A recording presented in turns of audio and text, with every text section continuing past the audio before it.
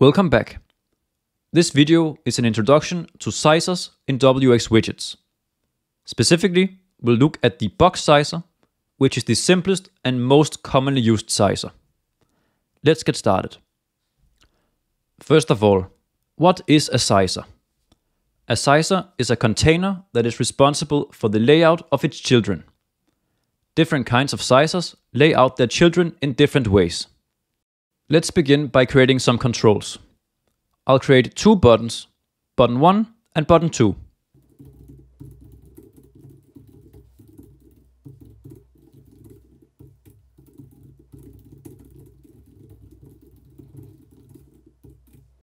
Note that we are not positioning the buttons ourselves.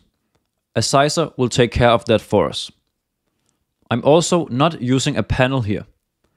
Don't worry about that for now. I'll cover sizers plus panels at the end.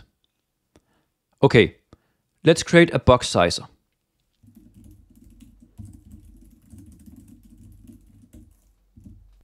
As you can see, its constructor takes one parameter, the orientation of the sizer. It can be either vertical or horizontal. A vertical BoxSizer will lay out its children in a column, whereas a horizontal sizer will lay them out in a row. Let's make this sizer horizontal.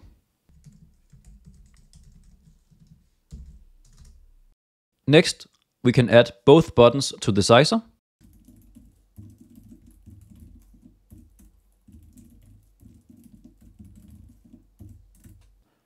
They are now considered to be children of the sizer.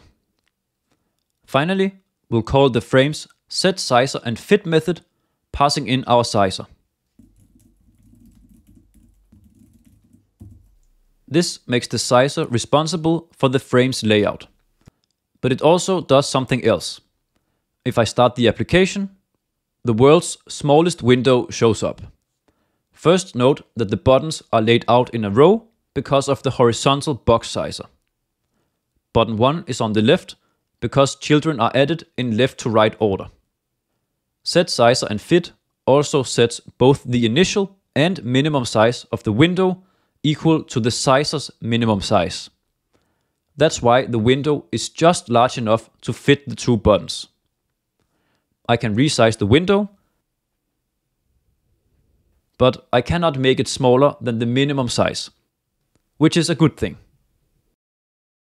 To make the initial window size larger than the minimum size, we can call setClientSize after SetSizerAndFit.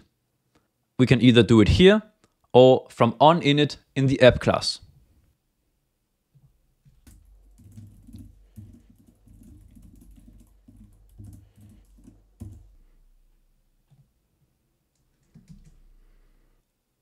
Now the window has a larger initial size, but the minimum size is unaffected.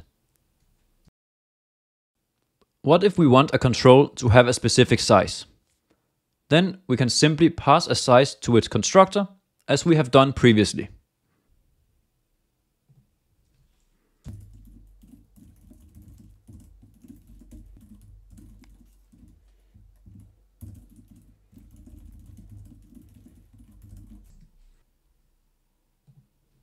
When we specify a size for a control, it becomes the minimum size of the control in most cases.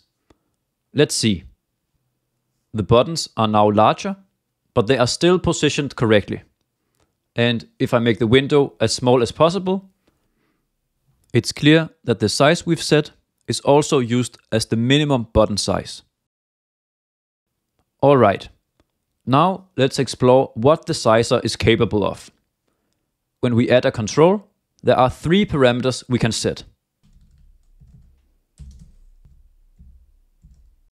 Proportion, flag, and border, all of which are 0 by default. We will cover these parameters one by one. Proportion determines whether the control should stretch to fill any extra available space. 0 means don't stretch, but if we use a positive value and restart the application, we can see that button 1 now stretches to fill all extra available space. Note that it stretches with the sizer's orientation.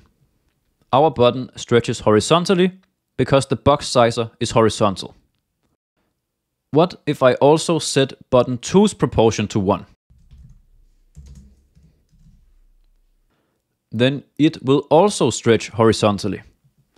Here, both buttons have the same proportion value, which means they share the available space equally. If I set button 1's proportion to 3, then it will stretch to fill 3/4 of the available space, and button 2 will fill 1/4. How much space a child gets is determined by its proportion relative to the sum of proportions. Note also that the minimum size changed to ensure button 1 is always 3 times bigger than button 2. Good. Let's set proportion back to 0 for both buttons. The next parameter is flag.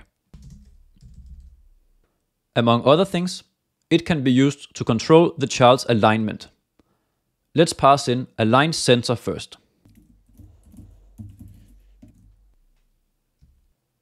Now button 1 is vertically centered. And if I resize the window, the sizer automatically updates the position of the button, so it keeps the alignment. I can also bottom align the button.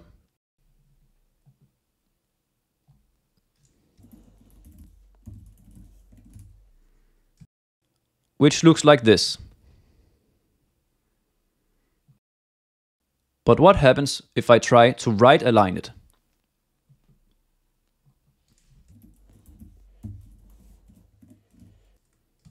Then we get this error. It does tell us not to panic, but clearly something is wrong. Alignment flags must be opposite of the sizer orientation. For horizontal sizers, we can align vertically, and for vertical sizers, we can align horizontally. Another flag you can use, which is not related to alignment, is expand.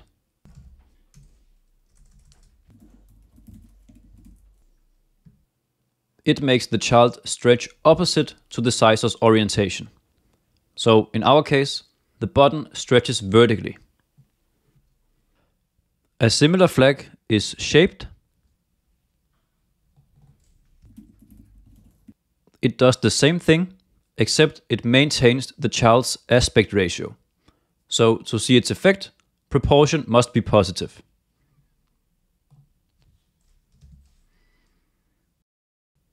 Now the button stretches, but it always keeps its aspect ratio. What if we want to add some empty space around the child? That is where borders come in. A border in wxWidgets is just empty space.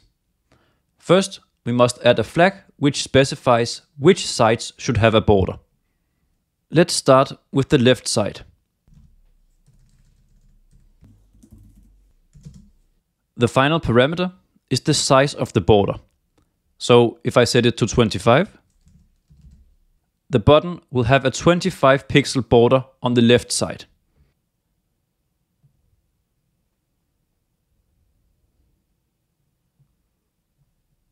You can specify multiple sides by combining flags with the binary OR operator.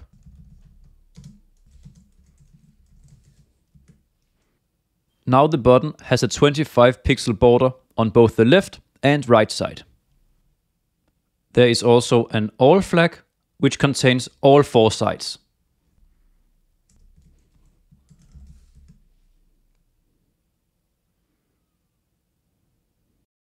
Different types of flags can also be combined using binary OR. So for example, you can use both alignment flags and border flags at the same time.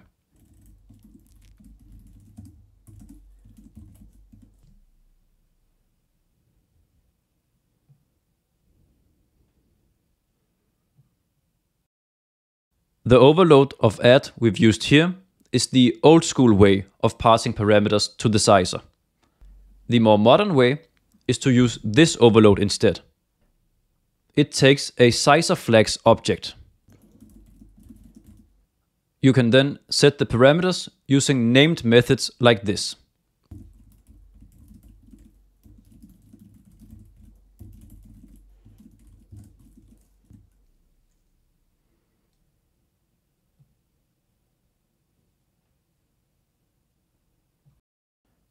This approach is a bit more readable, and it makes it convenient to reuse the same parameters for multiple children.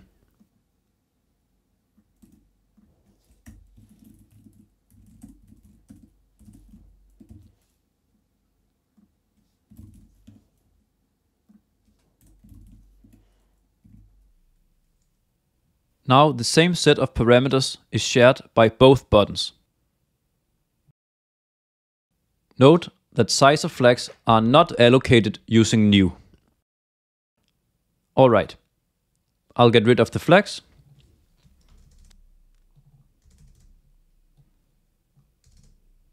And then let's say I want a 20 pixel gap between the buttons. We could do that using borders, perhaps by giving button 1 a 10 pixel right border and button 2 a 10 pixel left border. The alternative is to add a so-called spacer between them. We do that by calling the sizer's addSpacer method and passing in its size in pixels.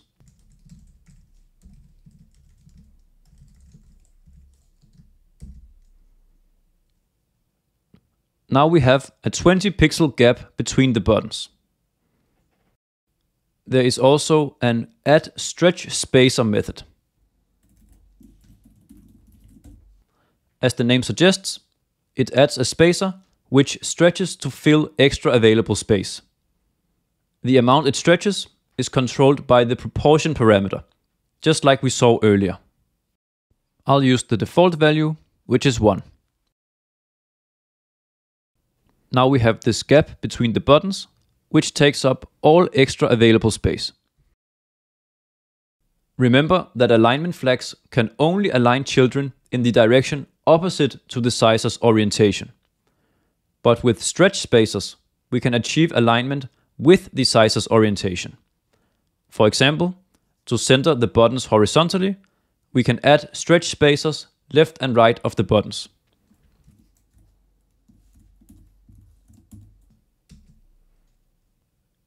And now the buttons are effectively centered horizontally.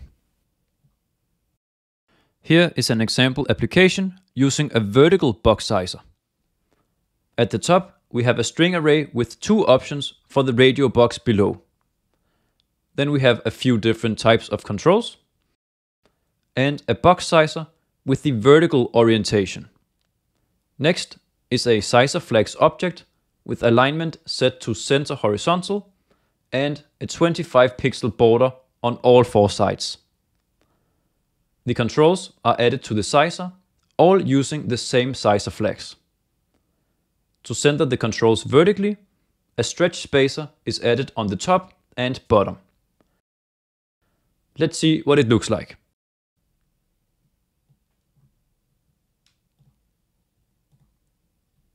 Because of the vertical sizer, the controls are laid out in a column. And when the window is resized, the layout automatically adapts, of course. But just like the other examples we've seen, I haven't used a panel. There are 2 downsides to that. The first one is the ugly gray background color, but that can easily be changed. The biggest downside is that we do not have tab traversal. Remember, tab traversal makes it possible to move focus between controls by pressing tab. The reason why I did not use a panel for the examples in this video is because it complicates things a bit. But let me show you how to use a panel with sizers. First, we add a panel to the frame.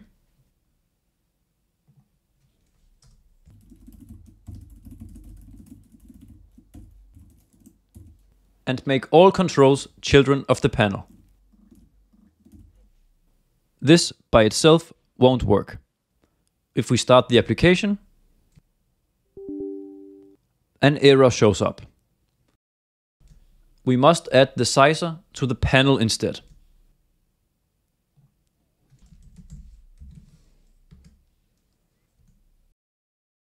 This almost works, but the window does not respect the sizer's minimum size. The solution is to use SetSizer instead of SetSizerAndFit, and then call the sizer's setSizeHints method passing in the frame. This ensures that the frame is always large enough to encapsulate the contents of the sizer.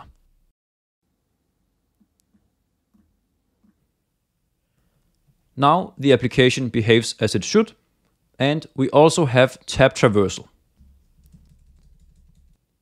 I hope the sizers concept now makes sense and that you feel confident using BoxSizers in your own applications. In the next video, we'll take a look at the grid sizer, and later in this series, I'll also show you how sizers can be combined to form more complex layouts. Thank you for watching.